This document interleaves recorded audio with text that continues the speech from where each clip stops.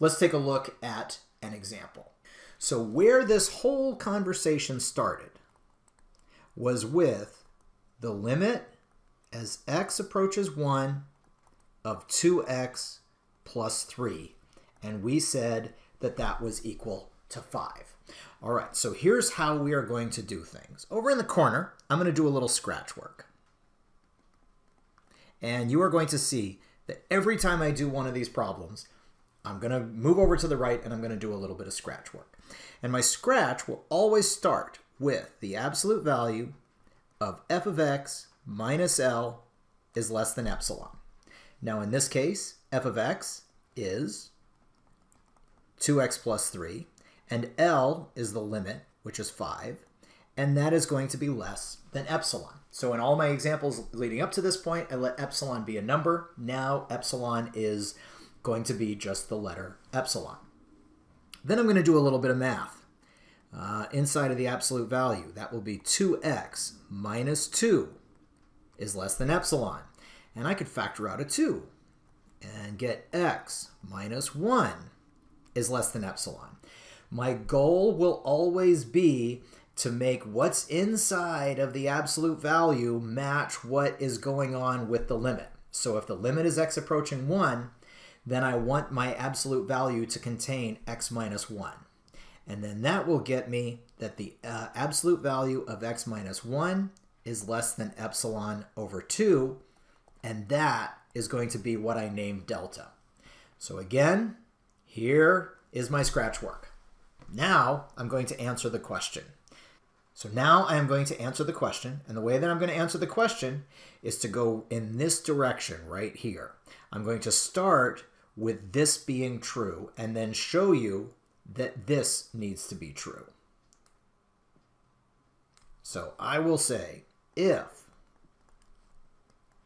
x minus 1 is less than my delta, and I said that delta was epsilon over 2, then that is going to imply that x minus 1 is less than epsilon over 2. And basically what you're going to see me do here is all of this work backwards. I'm going to multiply both sides by 2. So I get 2 times x minus 1 is less than epsilon. Then I can multiply in that 2 and get that the absolute value of 2x minus 2 is less than epsilon. And then I want to make what's inside of the absolute value look like f of x minus L. So I can rearrange that to be 2x plus 3 minus 5 is less than epsilon, which is of the form f of x minus 5 is less than epsilon. And if you go back to the definition, you'll see that that's exactly what I needed. I needed to have that f of x minus the limit was less than epsilon. And so then that is going to imply that the limit as x approaches 1 of 2x plus 3 is equal to 5. And that is actually the end of the problem. Okay, no way that it makes sense yet. So let's take a look at another example. How about, let's say that we wanted to look at the limit as x approaches 2 of 3x minus 5. All right, well, what do we know? That as x gets closer to 2, that's going to be 3 times 2 minus 5. So that'd be 6 minus 5. That's going to end up being equal to 1. So I want to prove that. So I move over to the right and I do a little bit of scratch work. And my scratch work starts with the absolute value of f of x minus L, which in this case is 1. And I want that to be less than epsilon. F of x is 3x minus 5 minus 1 is less than epsilon. In absolute value, I will get 3x minus 6 is less than epsilon. I can factor out a 3 to get x minus 2 is less than epsilon. And again, there's a 2, and I wanted it to be that, right? So I wanted this 2 inside of here to match the 2 that x was approaching, and that gets me that x minus 2 in absolute value is less than epsilon over 3, and that is going to be what I named delta. That's my scratch work. Now I'll answer the question. Give myself a little bit more room.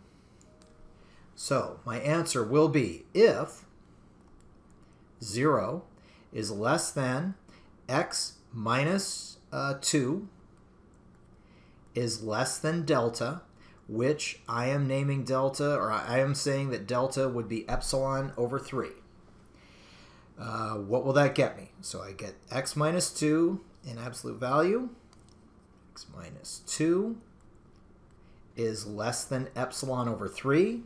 And then I'm going to do, and let me just kind of show you how this is going to work. I'm going to do a whole bunch of work, and in the end up with f of x minus L is less than epsilon.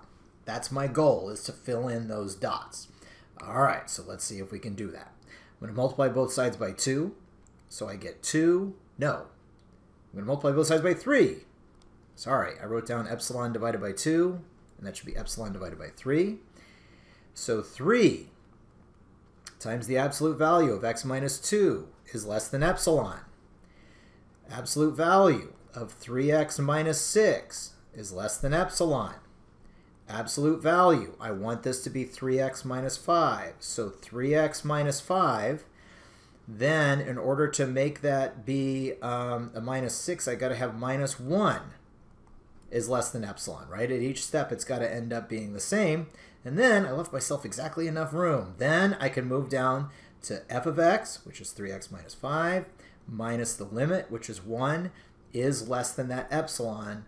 So that implies that the limit as x approaches 2 of 3x minus 5 is, in fact, equal to 1. Let's look at one more example. We'll do this example in red. That'll make it much more clear. What if we had the limit as x approaches 2 of 1 over 2x plus 3? Well, let's see. X equal to 2 divided by 2 is 1 plus 3.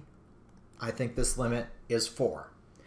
Might be a good idea to pause and look back at the way that I did the other examples to see if you can figure out how to do this without me, and then come back and see if we ended up matching. All right, so here's my scratch work. I will start with the absolute value of, I'll write it as x over 2 plus 3 minus 4 is less than epsilon. And inside the parentheses, now remember, inside the absolute value, what I want to do is a bunch of stuff to get it to look like x minus 2 is less than something. Again, the limit is approaching 2.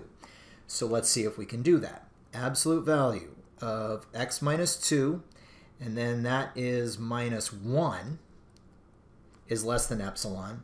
I definitely want the coefficient of x to be 1. So if the coefficient is 1/2, I've got to factor out a 1/2. And that would leave me with x minus, let's see, if I want to multiply 1/2 in order to get 1, it looks like that would have to be 2.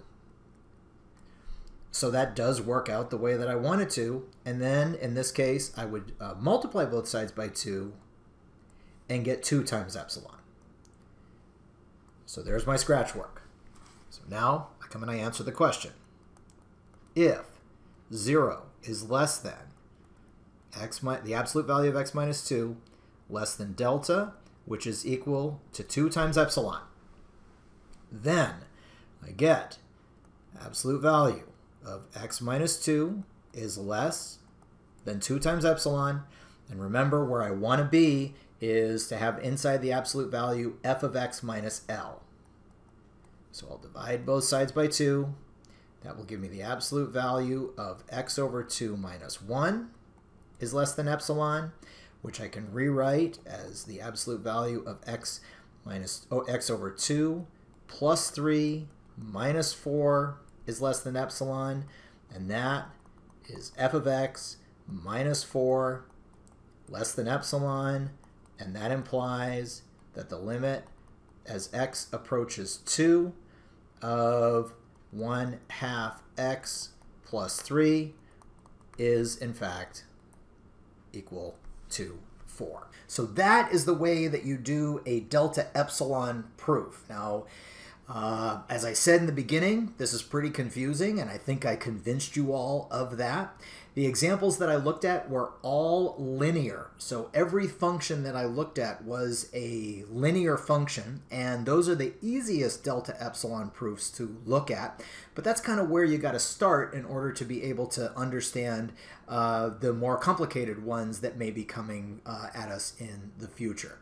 So feel free to, back up and watch these videos a couple of times in order to be able to understand this. You'll find that the examples that I looked at are very, very similar to the examples that are in the homework. So I hope you find this video helpful.